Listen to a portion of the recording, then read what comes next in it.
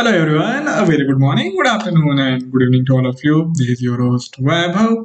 In today's session of JForex indicators explained, I will be explaining to you the use of a very interesting candle formation. The name is 3 inside, up and down.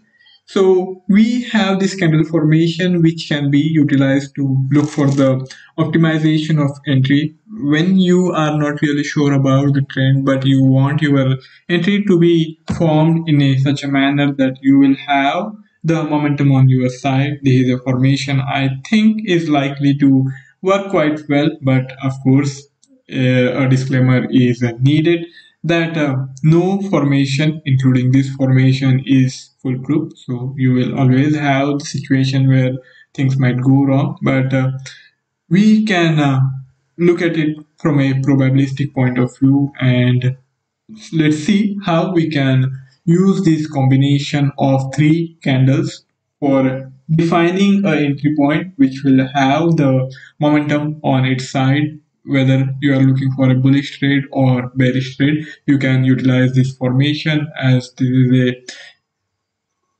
three candle inside up for the bullish formation and three candles inside down for the bearish formation. So let us now head to the JForex 4, the newly released trading platform from the Dukascopy Bank SA.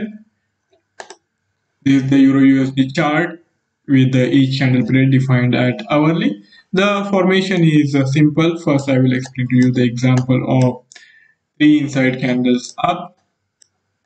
So let me go to the example. This is one instance where I am finding that we have this combination of three individual candles where we have the requirement in place. So the first candle should have the bearish pattern. Its closing value needs to be sizably lower compared to the opening price. So this body of the candle should be large enough to warrant attention. And then after that, the second candle should be within this first candle. So the closing and the opening price of this second candle needs to be within this closing and the opening price of the prior candle. At the same time, the first candle should have been bearish, whereas for the second candle, the closing value needs to be above the opening price. But as I said, it should be contained within this larger body of the first candle.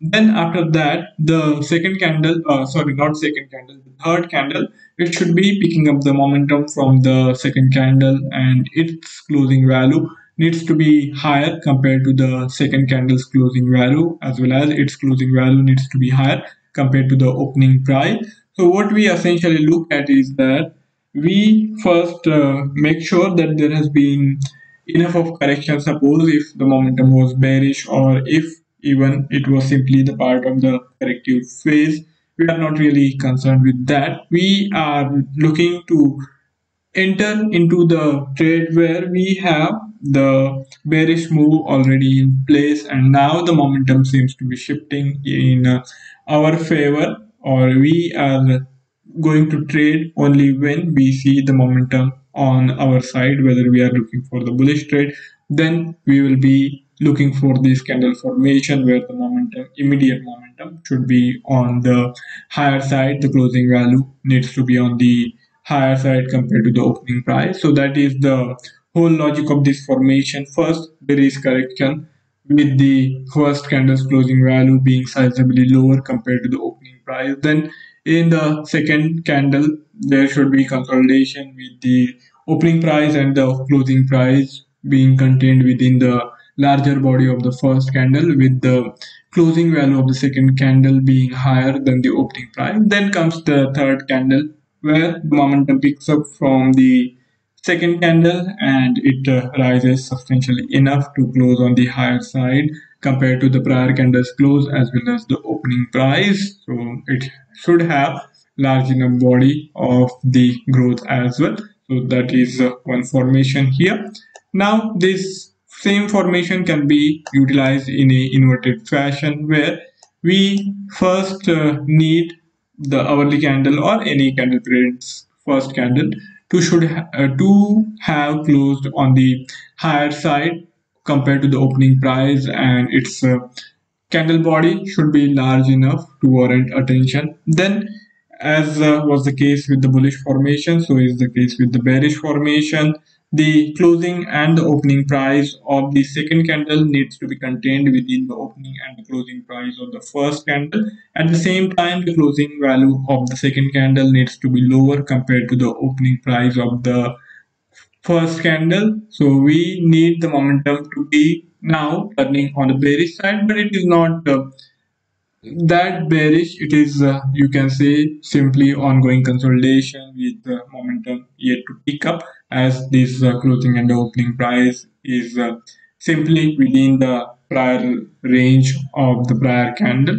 Then we need the momentum to pick up, and in the third candle we need the closing value to be substantially lower compared to the opening price. At the same time, it should be lower compared to the closing value of the prior candle. So here we need the momentum to be picking up. It should be good enough for warranting the fresh attention and the subsequent initiation of the trade on the short sale trade. Sorry, the short sale side. So for that, we will be relying on this kind of formation. So suppose if you look at these instances, it did continued for a while with the Euro USD's charting pattern remaining bearish for next couple of hours. Same thing can be seen here also. In the very next hour, we saw this sharp move happening which pushed the Euro USD more than 100 pips up. Of course, this is a one odd example. We can't really have this kind of move happening all the time. Here you can notice that the move was quite shallow, and then it reversed course. So if we go back in time and look for more instances of this kind of formation, we will always find this example. So here we had this bearish turning from first rise, then came this decline, but it didn't really go very far for a long time. It remained from where it started for these many hours, and then eventually it dropped. But here also the drop was not that substantial. It was, you can say, around half a percentage point for the Euro USD. In this instance, the rise was significant enough. It went on to rise more than 1 percentage point. So you can always find the examples where you will see the trades going right, and also if you look closely enough and you find enough of instances of this formation, you will also come across multiple instances where the formation doesn't really seem to work. Now in this instance, it rises first, crosses above this immediate swing high, then it declines, but the decline is not that substantial. It is less than 1 percentage point, and in this case it is quite substantial. So you have these instances where the formation seems to be holding quite well. Most of the time it seems to be working quite well.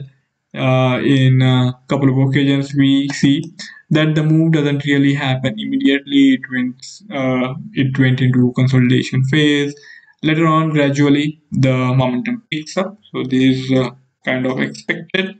And as I said in my introductory remark, also no formation is perfect, and with the with this formation, three candle inside up, we have the same thing. It is not going to work all the time, but it gets you on the right side of the momentum. Here in this instance also, we have the momentum bearish, and it takes time, it consolidates, it comes back to where it started, and then eventually it drops back again.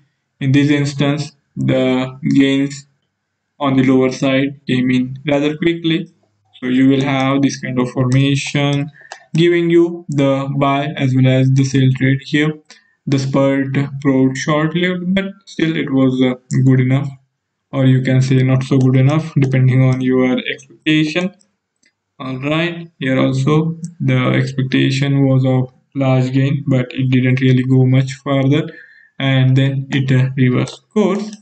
So this is an interesting formation, and it seems to be getting us for the trade positioned in such a way that we have the higher probability of seeing next subsequent candle, at least the immediate time frame candles, to be in continuation of the trend as we try to get into the trade when the momentum seems to be picking up. When we are looking for the buy trade, the momentum is picking up from the bearish side after corrective phase to the bullish side, and when we are going for a sell trade, the momentum seems to be picking up on the sell side after having risen earlier.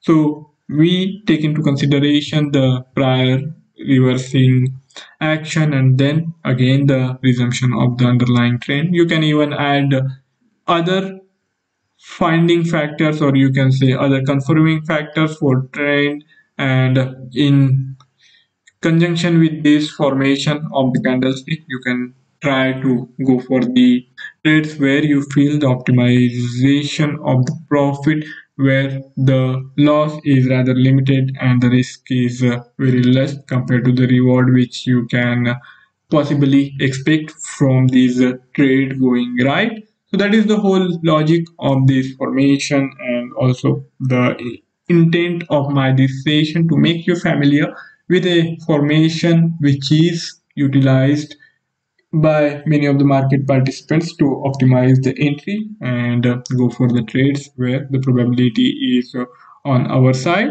So that's all from my side for today's session. If any of you have any query or any idea to share, you can write back to me in the feedback, and I will be more than happy to take the discussion forward.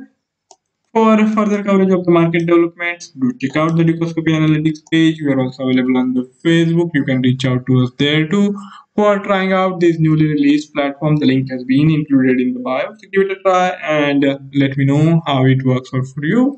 That's all for my side. That's all from my side for today's session. I will be back tomorrow with a new formation, new combination, and many new things to talk about. So do come back. We'll have a fabulous time. See you tomorrow.